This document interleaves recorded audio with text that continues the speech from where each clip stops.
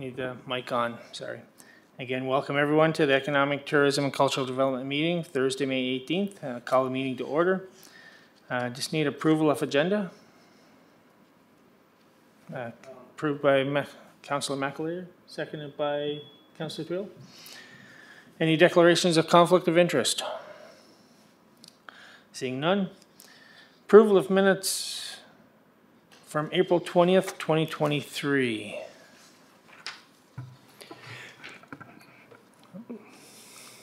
Councillor McAleer, do you have a question? Yeah, no, I just wondered, is it, when could I introduce an item for new business? Number 7. Yeah, so wait till we get there? We're not, no, when we get there, number 7. Yeah. Okay, thank you. Yeah, I don't need? It needed to happen under approval of agenda. Oh, it does? Yeah. Okay, my apologies. You're adding something to the agenda, yeah. Okay, so you're adding to it. Okay, so, okay. We still have time? We didn't move it, so go right ahead. Yeah, what would you like to add? Yeah, just like to add an item regarding the Eastlink Centre and George Matthews. Thank you.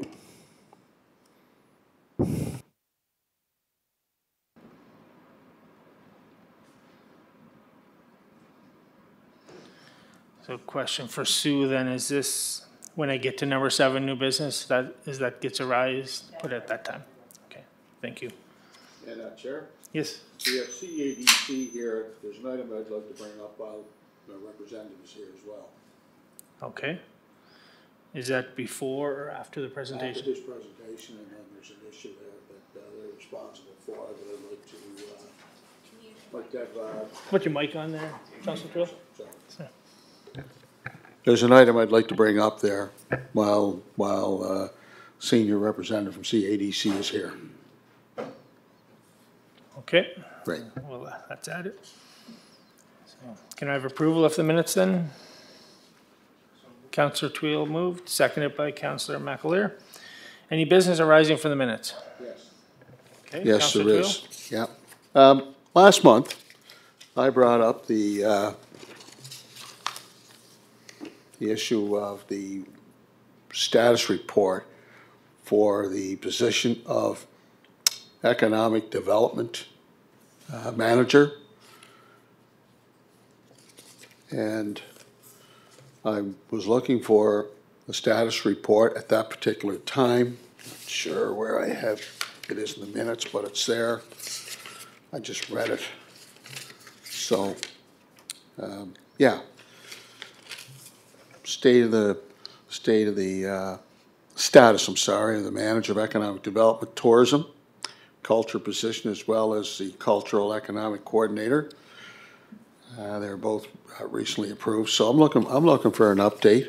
I know our acting manager's here, but very interested as to where we're at now. This has been another month. I know if you look at the city's corporation, positions are being filled, and I'm wondering where we at in terms of progress or lack thereof as to filling those positions. Yeah, we're advised that HR department was looking into it, but Sue, do you have anything to add to that?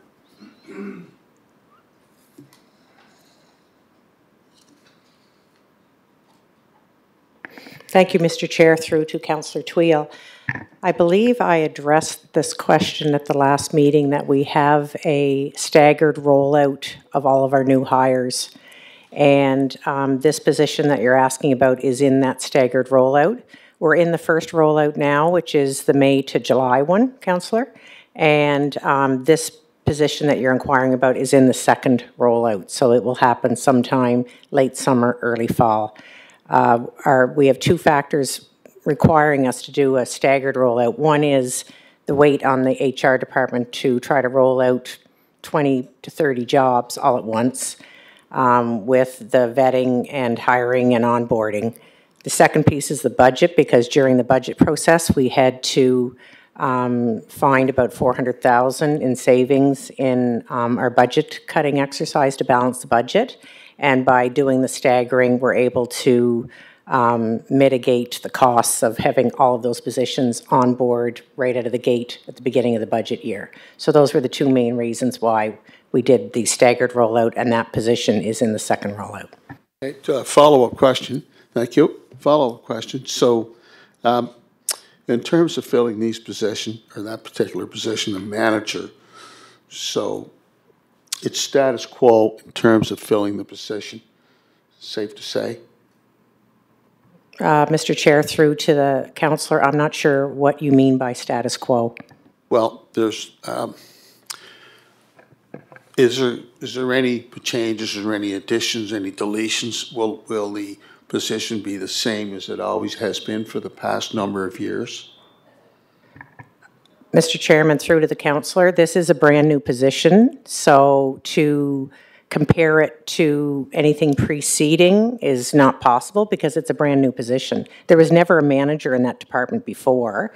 Wayne, as you know, is in an acting capacity since January in a brand-new position, so there is no status quo to compare it to. Okay, maybe I didn't ask the question the right way. Will the responsibilities be the same, or being a new position, that manager will oversee the entire department? That means tourism, culture, the tourism department, all of those responsibilities and assignments.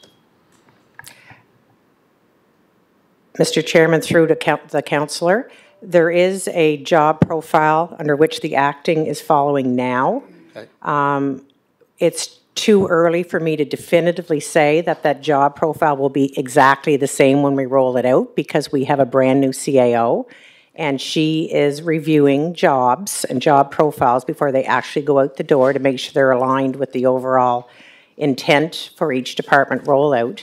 So there may be some tweaking and fine-tuning that happens with the profile. So I think right now it's too early to say definitively it'd be the exact same job description under which the acting manager is following right now. Chair, if you don't mind, one more question. Maybe you can help me with this one. I guess the intention of the CAO is to hire 2 or 3 directors, and if I understand, and please correct me if I'm wrong, but economic development will no longer be with this particular committee, or the director will be responsible for planning and heritage and real estate and economic development. Will that director still be overseeing this committee, or will the manager of economic development be transferred to another committee? I'm trying to follow this sequence of events, and I'm trying to get a better understanding. Mr. Chair, through to the councillor, I think the questions you're asking now are more related to the overall governance piece and senior level organizational flow. We have an RFQ out right now to seek an external recruiter to hire 2 new directors.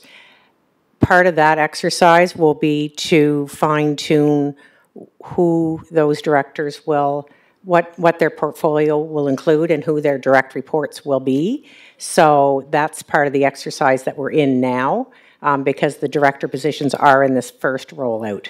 So once we get directors' job descriptions more finely tuned, we'll know what that flow looks like as to who reports to whom. Right now, as it stands, the whole department reports to Director of Community Services, which is myself. And I don't know at this point if that's going to change. Again, that's the prerogative of our CAO to streamline that and do what needs to happen with regards to those reporting pieces. That's part of her role and responsibility. Okay, you good? Yeah, we'll pursue it later. Thank you. Okay, thank you, Sue. All right, item number 6, reports and discussions. We have a couple of gentlemen here from CADC to do a presentation. So, sorry, I didn't catch your name at first there. So. Wade Arsenault. Wait, Mr. Arsenault. Okay, go right ahead. Okay, I'm assuming you're just looking for a bit of an update on CADC's current activities, what we're working on. Is that correct? In general, Mr. Chair? Yeah. Okay. Just a quick update on some of the things that we've done since, as you know, for a long while there, we were facing being wound up, and the powers that be decided that they weren't going to wind us up, and they reconstituted us. And since then, we've been quite busy. Some of the projects we've undertaken in that time frame, or since then, have been the new library, which is open, and I think deemed a great success by any and all who've had the opportunity to spend some time there. We also did a new building for the PEI BioAlliance in the biopark. It's called a Biomanufacturing Incubator. It's meant to be startup manufacturing, pilot scale manufacturing for firms coming out of research and development. That was completed last year. We just completed an addition to Island Abbey Foods of $7.5 million addition, which is about 38,000 square feet of new warehouse, manufacturing, and office space. In addition to the work that we did there, Island Abbey invested another $15 million in specialized equipment and fit up on their end. We did a little update to the Peaks Wharf Courtyard, which I'm sure you've all seen, and again has been deemed a great success with lots of usage, and has driven more traffic to Peaks Wharf, which has brought its own issues with washrooms, but along with our city partners and the merchants down there, we have come up with a plan to increase washroom space there in the short term, with an eye towards coming up with a long-range plan to further deal with that. We undertook an expansion of the Fitzroy Parkade, which was completed, waiting on finishing up the facade improvement there on that as we speak.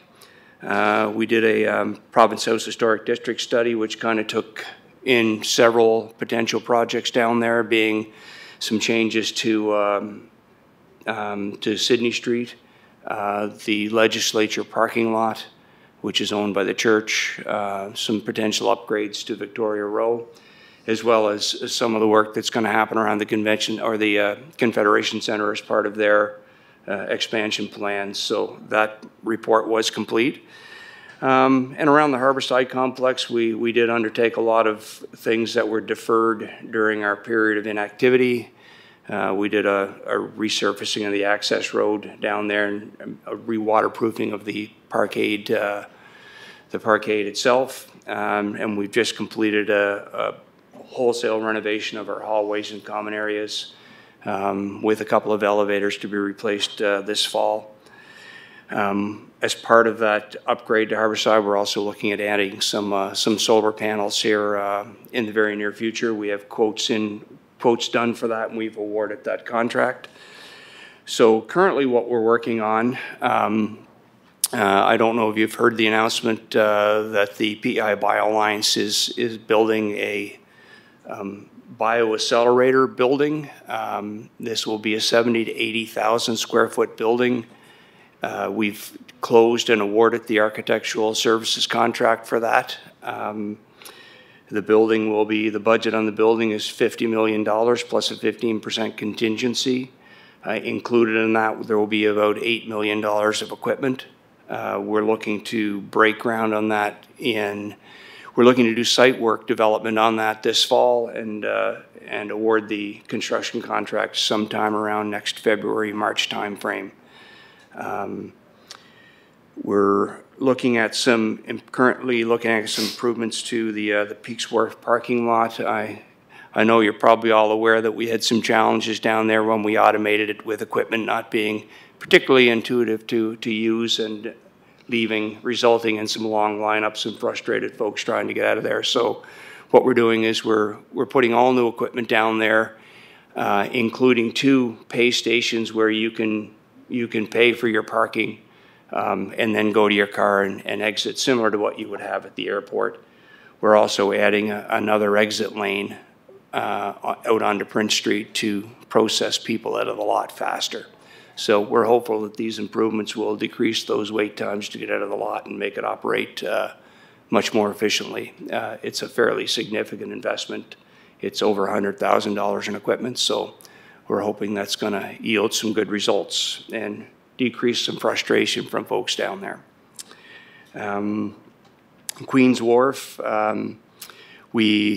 last year or the year before, we undertook a structural analysis of that wharf with Harborside Engineering that essentially points to the fact that that wharf essentially needs to be replaced. And the price tag on that is not cheap. It's a $30 million job.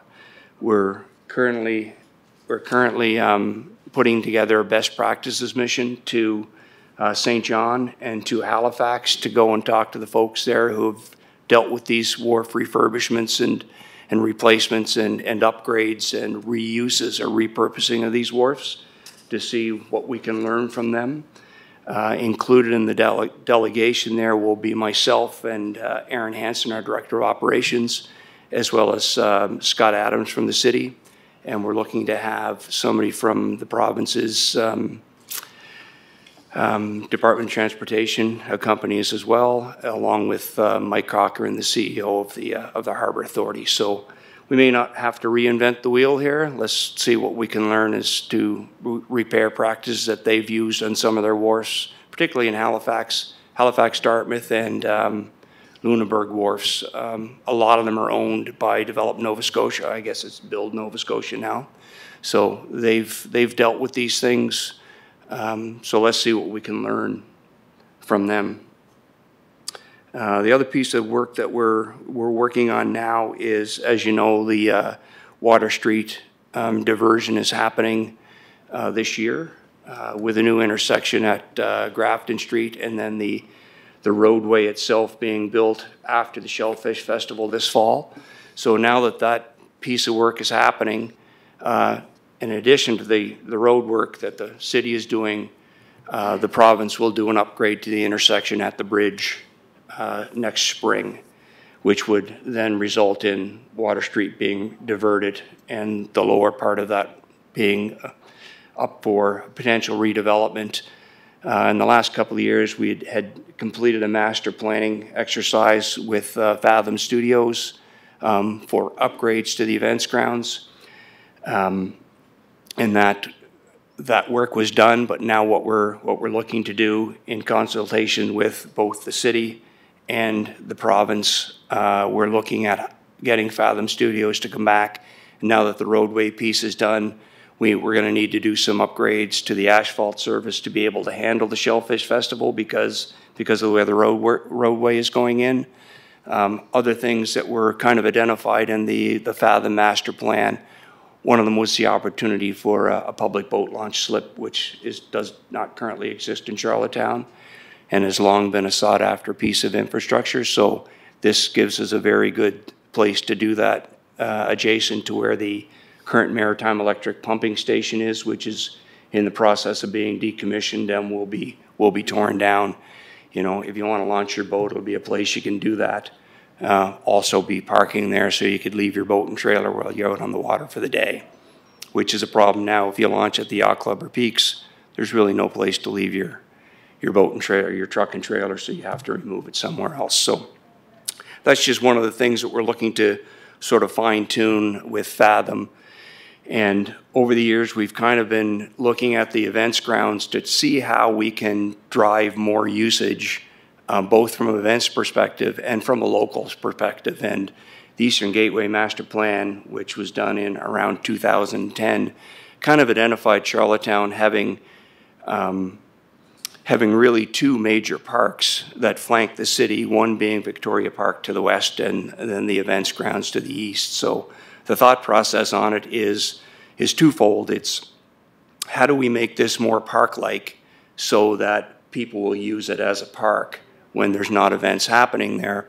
And how do we do changes to the events grounds that make it useful for smaller events? Because right now it's a wide open space. You have a small event there, 500 people, 1,000 people, and they look lost on the site because it's so big. So how do we do, with a combination of planting and other things, make it both more park-like, but also create areas where you could have a smaller, more intimate event which would encourage more of these smaller events to use the grounds rather than using Confederation Landing Park, which was never really set up for events. So at the end of the day, we'd like to have an events grounds, which is really a city park with the infrastructure to hold events both large and small.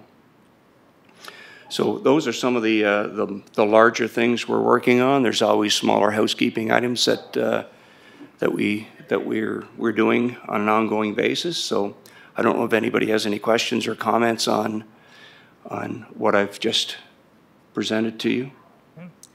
Thank you, Mr. Hirschno. That was a great presentation. Safe to say CADC has been very busy with projects going on through the city. So you had mentioned, is it next spring that you said that they'll be closing off Water Street to the gateway there? Is that the plan? It's still in the planning process at the moment.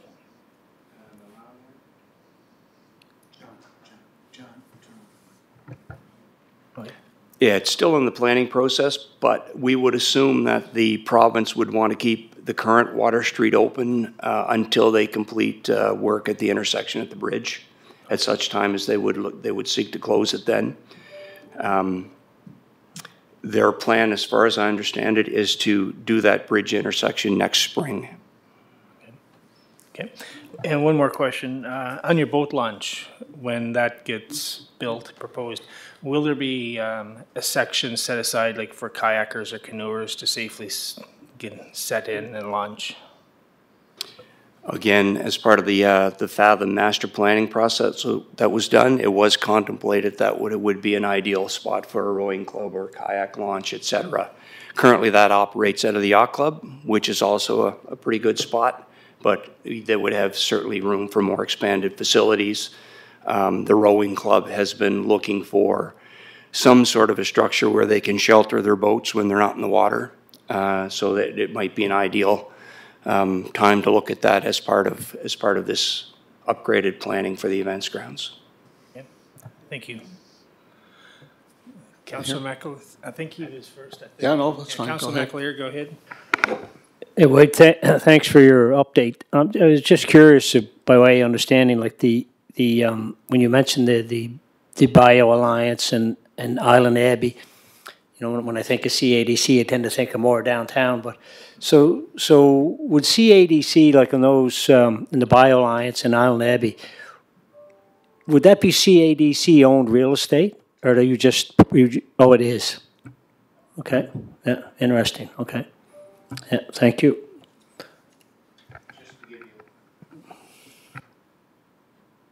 Just to give you a little a background on why we end up owning those types of facilities, is one of the things that CADC brings to the table is the ability to leverage non-repayable federal grants. So there is a lot of grant money in those buildings to start, and as part of that, there's a control period where we're required to retain ownership for a certain period of time. It varies depending on the project. But we got involved in those simply because we can get that money, and other organizations are not eligible for it. And just I was glad to hear in your remarks in terms of the Queen Street Wharf. So it sounds like there is collaboration with your CADC and the Port Authority, and is that put you on the spot? Is that good chemistry? Like you're not two different tunnels, or what's your assessment of that relationship?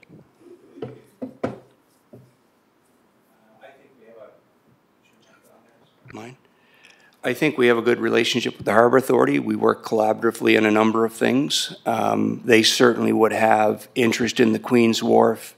They currently look after any ships that dock there. And I think they would look at it as maybe a secondary cruise ship berthing space where you could put some of the smaller ships on. Coast Guard still comes in there from time to time. So there is still a need for use as a wharf, and that would certainly fall to the Harbour Authority as a recognized expert on that. Councillor Twill. Yeah. Thank you for your presentation, Wade. update.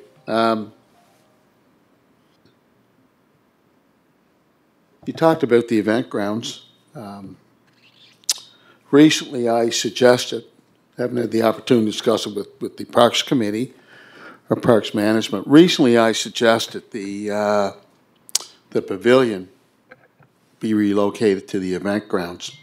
And I bring that up for a variety of reasons. One is we have a lot of musicians and artists, entertainers, and you talked about them in your remarks, you know, from a local perspective, where they truly don't have a place to play.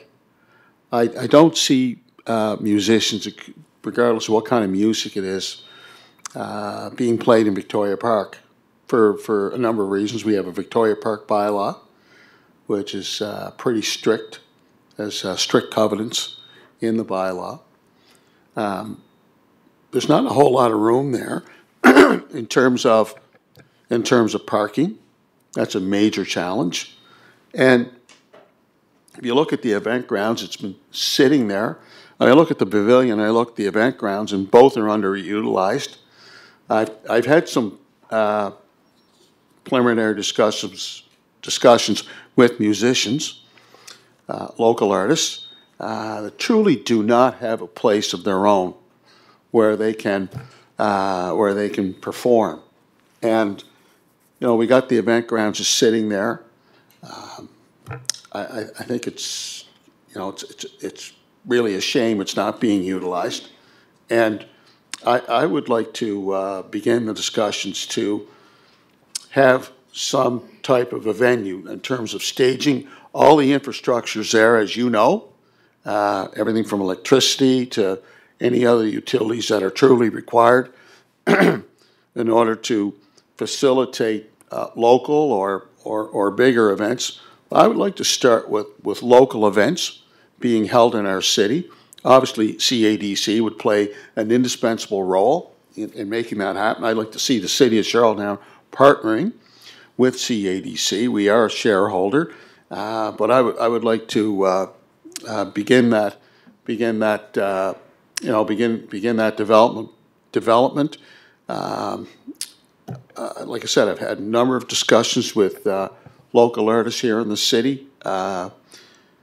They don't have a place. They don't have a place to play. And when I talk about a place to play, I'm talking about 6 and 7 days a week. You know, one night it could be rock music, it could be the Confederation Choir. We could also partner with Holland College and their music program. They have some terrific young artists that are performing throughout different venues in our city.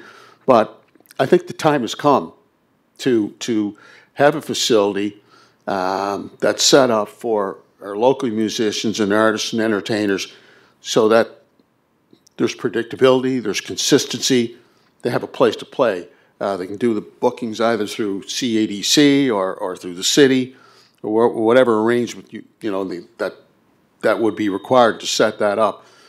But I think it's time now to utilize that facility. It's a shame it's not being utilized. I was down there a couple of times. I walked every square footage of that facility. It's a nice facility.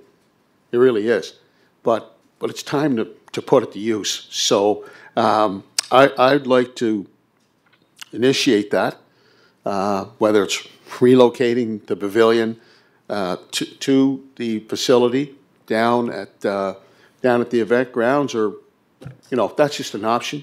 But I know Victoria Park, and I know the people feel very strongly about Victoria Park. That's why we have a bylaw, which prevents a lot of the type of entertainment that I'm referring to, and I would like to start that process. I really would. Okay, respond.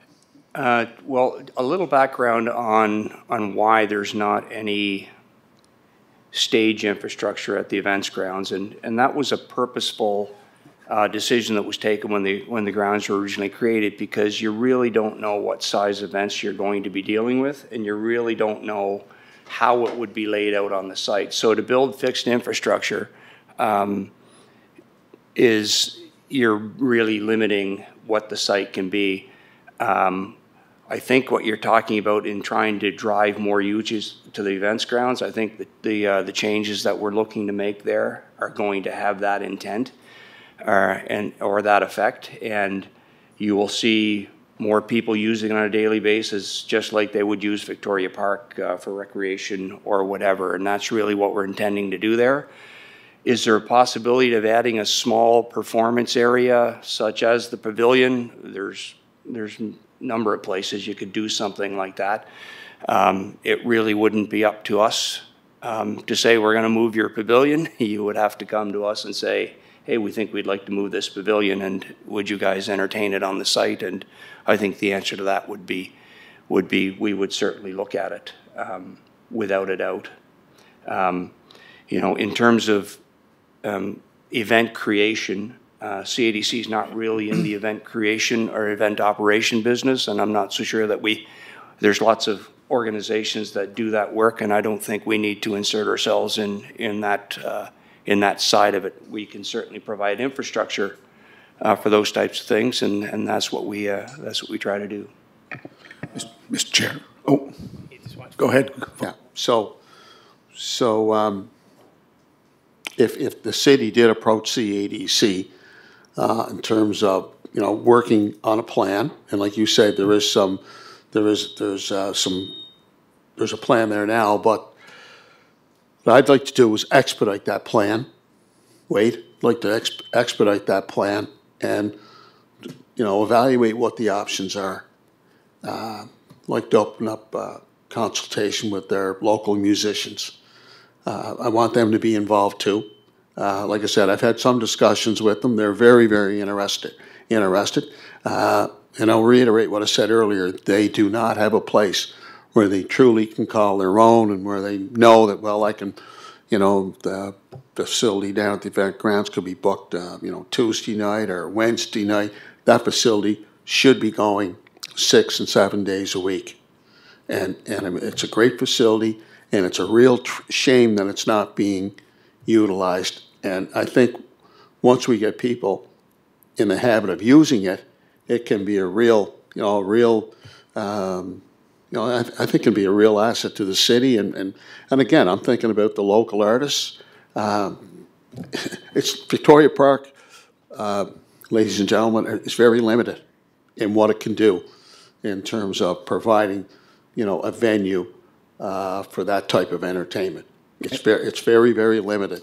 And I know there's a lot of frustration in the artists, musicians, and local entertainers.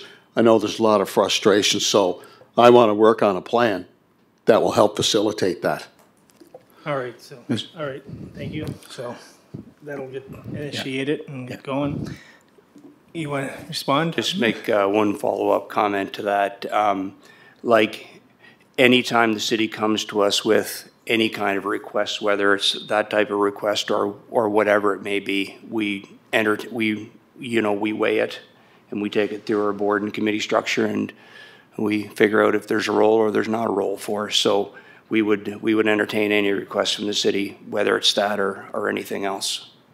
Mr. Chair. Thank you. Yeah, Mr. Brown, you're planting some apologize trees for being Day, late. so. For being late, I was at the Arbor Day festivities at Victoria Park, and a great day for elementary students here in Charlottetown, enjoying the green space, the open space out at Victoria Park. But in terms of procedure, Mr. Arsenault, this issue that was just discussed, that has to go through the committees first. And I'm just, it should have went to that committee first, because I sit on all the committees. So now the members of the Parks, Recreation, Leisure Standing Committee are going to find out about this through YouTube. So I apologize that, we have to follow procedure, and procedure would be to go through the appropriate committee. So any request that would be made to CADC on this issue would first go through that standing committee, Parks, Recreation, Leisure, might come back here, but it will ultimately go to council. So, whatever timeline we're looking at, that will be determined by the committee processes that are in place. So I just want to keep that in mind. And I understand CADC is a very willing partner with the city of Charlottetown dating back to 1974 when this whole idea began as a revitalization, restoration of old Charlottetown, Great George Street, Water Street, Sydney Street, Richmond Street, and now you've extended out to Summerside, Montague, well, I shouldn't say Montague, but Stratford and the West Royal Industrial Park. Some of the real projects that I'm looking at is, what's the update on the Charlottetown Library Learning Center? Are you just trying to clarify, I know you were the project manager, CADC was the project manager. What's the responsibility of CADC going forward? CADC actually owns the facility. We don't have anything to do with the day-to-day operations beyond repairs and maintenance. So that's really our role at this point in time. The operations would fall to the library staff. I'm assuming library staff would be under the responsibility of the provincial government? Okay, so just combining that with the Heritage District proposal that was presented a couple of months ago through Phantom Studios. There was a presentation at the Charlottetown Library Learning Center. I know that the Fed Center is looking at, what, $68 million restoration of the center. You know, big news. I know with Steve Bellamy, he's very, focused on getting the funding from the federal government, the provincial government, and has made a request to us.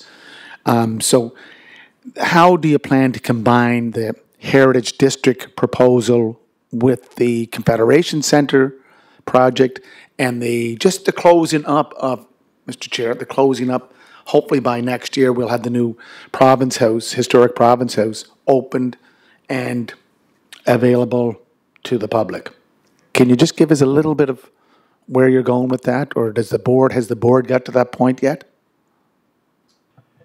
Well, until such time as somebody comes to us and says, can we implement some of the things that were discussed in the Province House Historic District, we really wouldn't be undertaking any particular plans. I will say, with the level of work that the Confederation Center is planning, a lot of that is on Richmond Street, repurposing the old library space. There's actually some additions to that which come right out to Richmond Street. They're looking at a large addition up on the promenade outside the entrance to the old library.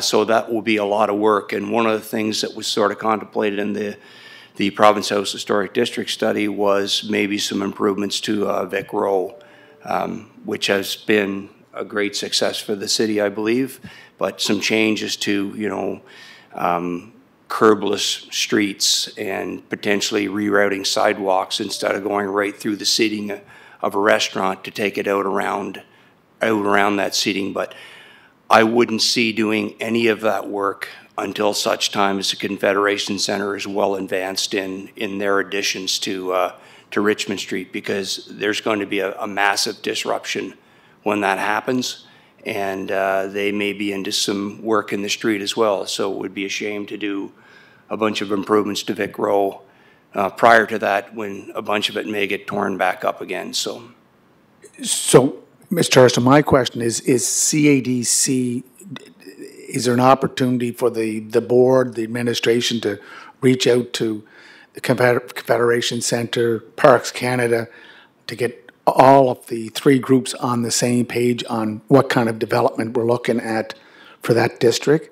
If you look at Halifax, the whole waterfront has been redeveloped with partnerships working together. So I'm just trying to find who will be the conduit. I shouldn't say the conduit. Who will be the sort of the facilitator to bring those groups together? Is that something CADC could initiate? I'm just trying to ensure that we work together so that we can see a great project for the Dizzy Block, Charlottetown, downtown Charlottetown area come to fruition. Well, certainly the Hillsborough Historic District study was a collaborative effort with all the individual stakeholders to figure out. The whole idea was to, if we're gonna do 4 or 5 separate projects down there, well, let's kind of try to complete them with the same look and feel, so it's a cohesive block and not everybody with their own ideas as to what it should look like. In terms of the Province House landscaping, Parks Canada has indicated that they will do that themselves, and they really don't want any collaboration. So they will carry that out as part of their work. Yeah, so we've really, to answer your question, Mr. Mayor, we've really already done those sorts of consultations, and if we were to be requested to undertake any of those pieces of work, there would be further collaborations with the immediate stakeholders in the area. Thank you. You have a question? Okay, one more question, Mr. Meckler? So on your point there, Parks Canada not interested in collaboration, would it, I'm way out of my element, but wouldn't it, to me, then it almost, doesn't it almost put you in a spot where you have to see them complete what they're doing before you can get to the next stages in that whole thing that your worship's talking about? I think their intent right now, from my understanding, is they're going to put the landscaping back to what it was prior to the renovation. So it'll go back to what it was. Any improvements beyond that, I don't think that they have any appetite to change anything. Yeah, that's where that sits right now. All right, Councillor Twill, one more question. Yeah, just to We're gonna respond wrap to it the up. mayor, I'm very well aware that it starts at Parks and Recreation. Mr. Arsenault here talked about the event ground, so I took the opportunity to bring that up. I wanted to bring that up since he was here, and I did say that, you know, I didn't bring it yet to Parks and Rec. But, so I'm very well aware it has to go to Parks and Rec, start there, and it does include this committee because Mr. Long here is responsible for events. So I saw this as an opportunity. So I understand what the procedure is and the process in terms of what committee and what standing committee it goes to. I don't think you were here for that because you were late down at Arbor Day. So I did say that in my remarks. No, I was here for your remarks. And you know what, Mr. Councillor Twill, I'm not going to get into an argument here in front of these people or on that live stream. There is processes. You've been here since 1990. No, let me finish. You've been here since 1996. Yeah. Okay? Yeah. There's processes. 94. So what I'm saying to you, and what I've said to you many times, there is a process that you have to follow. You don't make recommendations or suggestions, whatever way it's brought up, in it's another committee that's not responsible for that facility out there at Victoria Park. But Mr. Chair, instead of this back and forth, I think we understand that it has to go back to Parks and Recreation. I know. I do have some follow-up questions for the board here, CADC, that relate to the city of Charlottetown, not just to one part, okay? Can I just ask them, Mr. Chair? Just a couple more questions.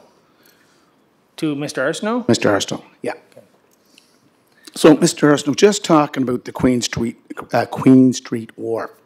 I know that we, with the city, are having some dealings with the First Nations regarding transfer of land. Is that not the issue at the Queen Street Wharf? No, the First Nations consultations were carried out on that piece of property when we did the convention center, so that has already been dealt with. And Mr. Chair, this is just part of my second question. When I look at MECL, the generating plant that's at the end of Cumberland Street, that will be coming down within the next year, so that will create more space down there. Are we, CADC, working with MECL just to find out what are their future plans? I know they want to add more generating power to their plant, but are you aware of what we could look at as part of that Eastern Gateway plan? I'm not aware that they're looking to divest of any of that property. There's still going to be a very active site. They're currently adding a second turbine generator there. There will still be the fuel tanks there. Really what's coming down is the big building, the smokestacks, and the pump house right on the water. They are adding actually another building there as we speak. There's a building going up. So it will still be an active yard. While there may be small parcels that may be able to be developed. I would say it's probably a little bit premature to be discussing those now. No, I'm not trying to discuss them. I'm just trying to make sure that we're, again, keeping in touch with our partners, like the Province House Historic District project. It's just the collaboration, the continuing of communication.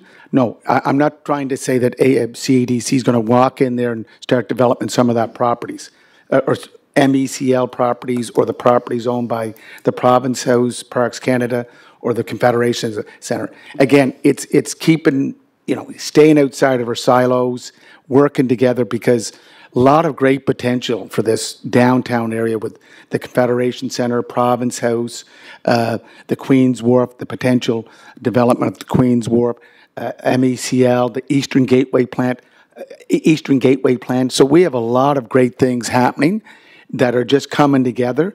It's just that we have to ensure that the communication, not about taking over what they own or what they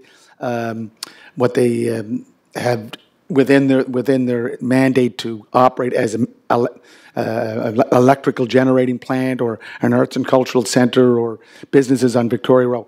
It's just that collaboration we have to keep open, transparent, and accountable. And that leads me to my last point on the Queen Street Parkade.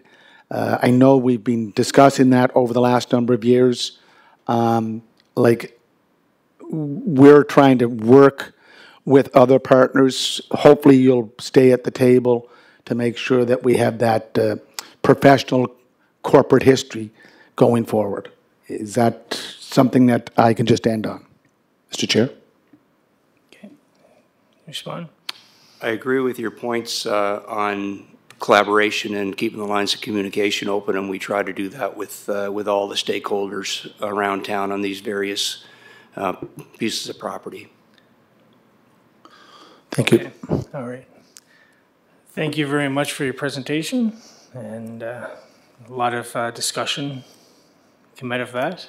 So appreciate it. I guess I'll apologize for having to see some of this arguing, but we'll figure that out, and somebody will be back with you. So, thank you.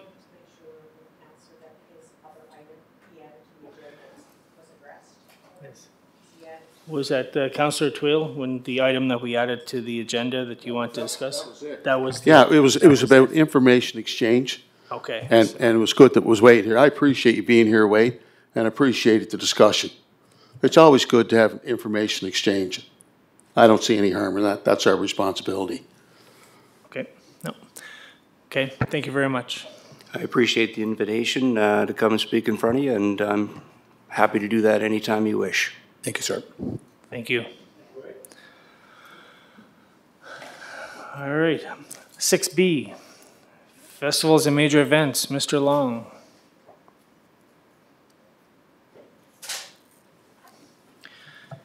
Thank you very much, Mr. Chair. This particular item is simply information sharing, no action required of the committee. It's two annual reports from the 2022 overlay into 2023 seasons with respect to Festivals and Major Events Canada, FAME, and the International Association of Events Host, IAEH.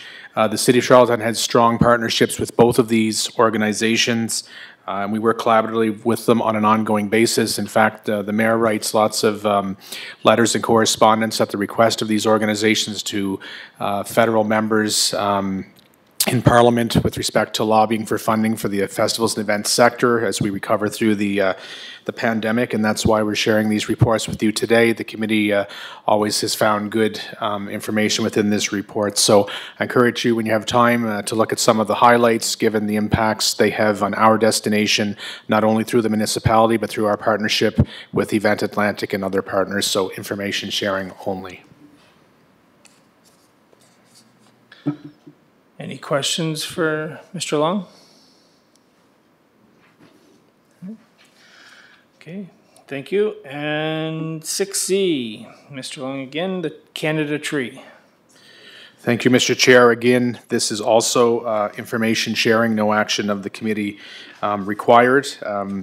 Our staff has been working closely with a number of partners through the Guild with respect to the display of the Canada tree on the waterfront this coming season.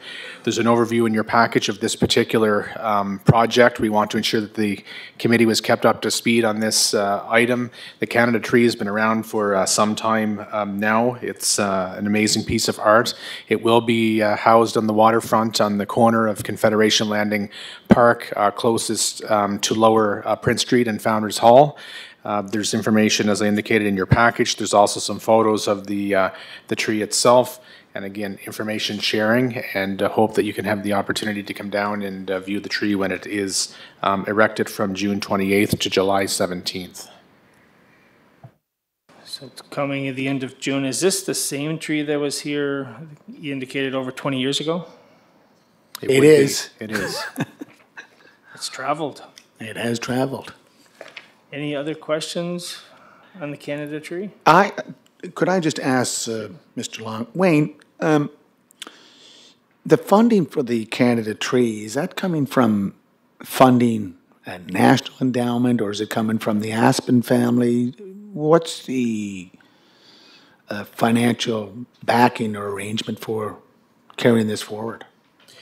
Yeah, through the Chair, Your Worship, it's my understanding that this particular project, as you indicated, the Aspen family has certainly been involved from the get-go. They've been working collaboratively with both the provincial and federal governments with respect to this particular project. The City of Charlottetown does not have a financial contribution invested into the project other than services in kind and facilitating through our culture and economic coordinator. So just a quick follow-up, Mr. Chair, if I could. It's about the just the long-term plan. I know right now it was in storage for many years, as you indicated, Mr. Chair, that if this was the same tree, yes, it's been out of public view for some time, and I'm hoping, my hope is that it will be finds a place that we can show it forever a day. So, are you looking at again through the chair to Mr. Long? Are we looking at future plans with future partners or other partners?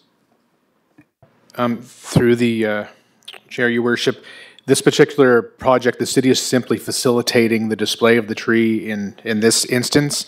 That is the city's only involvement. Mr. Kevin McNeil, who is a family friend of the Aspens, is heavily involved through the Guild. It's a cultural related project, and I believe that they do have other plans that they're considering. I can't speak to those because I don't have the information. I can only speak to the display of the tree on the Charlottetown waterfront this summer.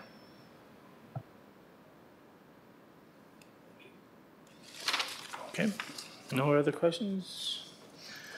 Any new business? Mr. McAleer? Yeah, Chair.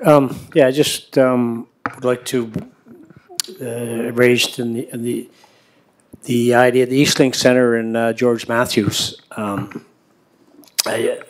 wanted to suggest if it's the committee agreed to have George Matthews come in to talk to our committee about the Eastlink Center and just some of his views. As some council knows, George was recently appointed, I believe, to the board of the Eastlink Center. I had the good fortune to meet George Matthews when I was campaigning in his neighborhood, and have had different discussions with him. And he's just got a great passion for Charlottetown, the city, the Eastlink Center. He's got some pretty passionate views and what he thinks that kind of a facility kind of needs, and what we should be maybe thinking about going forward.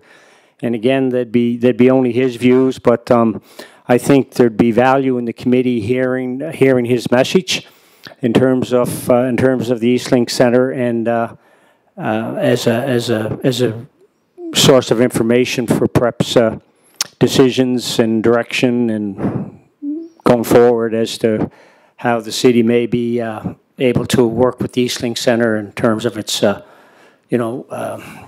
programming, physical space, the whole thing. So just want to know if there's any agreement. I believe Wayne Long knows George well. He could maybe speak to George personally, and then probably Councillor Tweel. Your worship probably know George as well, but. Mr. Chair, just on a point of order. Yep, I'm just on a point of order. It's, Councillor McAleer, I think if we're like CADC, we invited them in. Mm-hmm. We could invite the East Link or I think it's referred to as the Charlottetown Civic Management Board in, and Mr. Matthews or whatever members wanted to come in, could come in. I think that's a good idea as a board, right, Mr. Chair? I'm just asking you for your guidance. No, I agree, and we follow the procedures and protocol however the committee works. So I assume that's left up to you, Wayne, to invite the people? Or?